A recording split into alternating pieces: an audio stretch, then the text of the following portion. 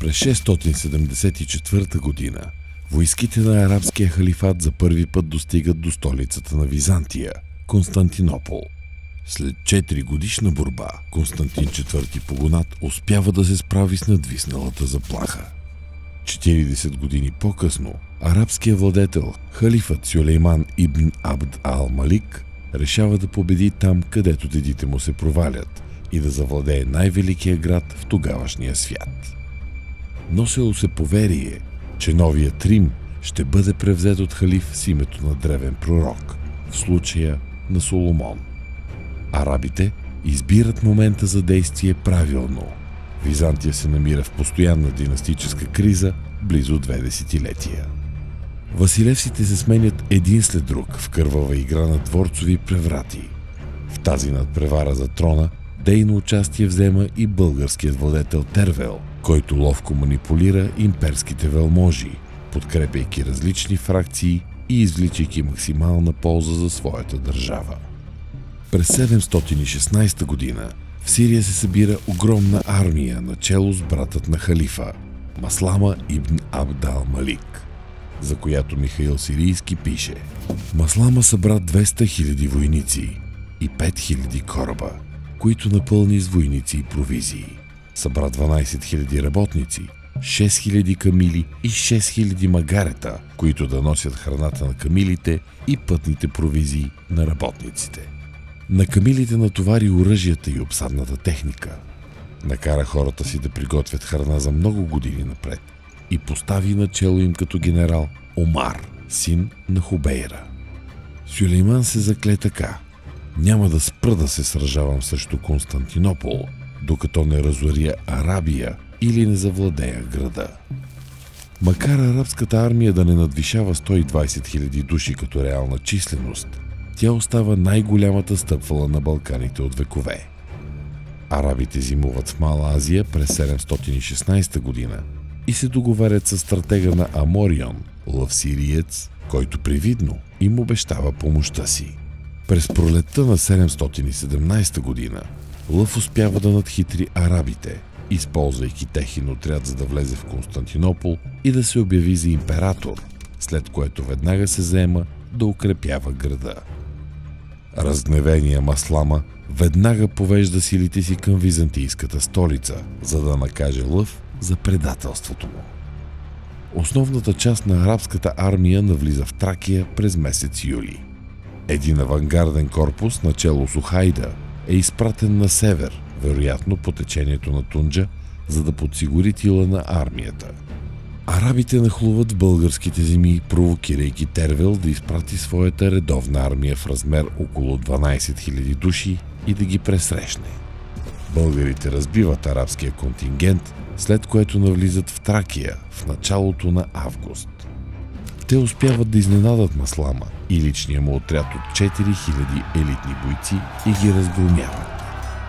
Маслама се спасява на косъм и бяга при основните си сили, които блокират Константинопол по суша.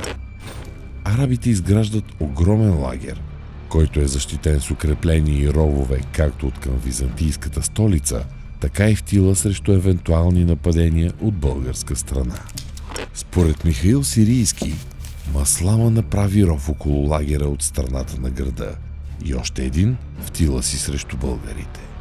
Той разположи 20 000 души да охраняват лагера срещу българите и постави още толкова срещу града. Междувременно, Тервел и Лъв III започват преговори и между България и Византия е оформен съюз за справяне с арабската заплаха.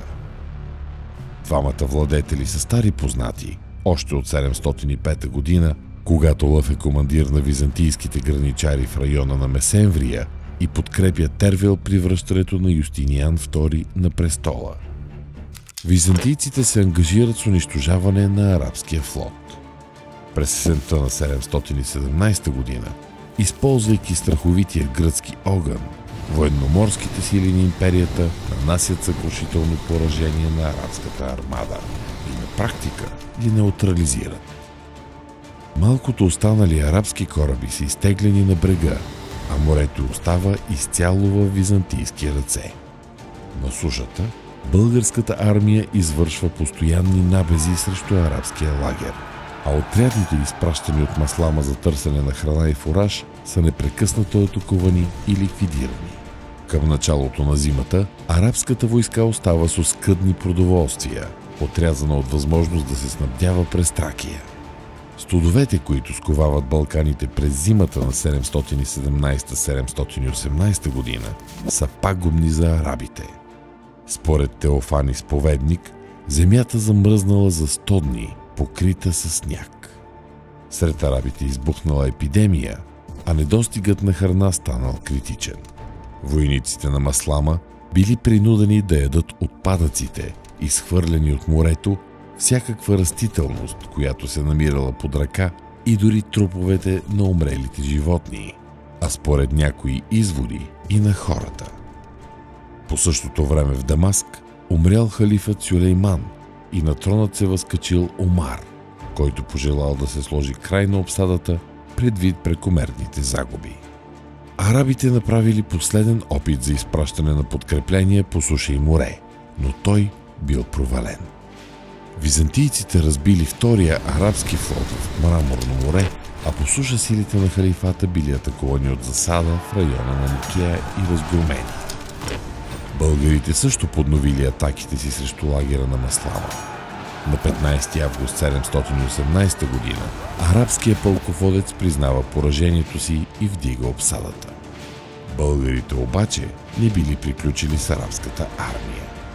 Вероятно към края на август, докато силите на Маслама се точили в дълга колона по пътя към Дарданелите, войските на Тервел и неговия престолонаследник Кормесий ги атакували и им нанесли още едно страховито поражение, в което според Теофан изповедник загинали 22 000 души.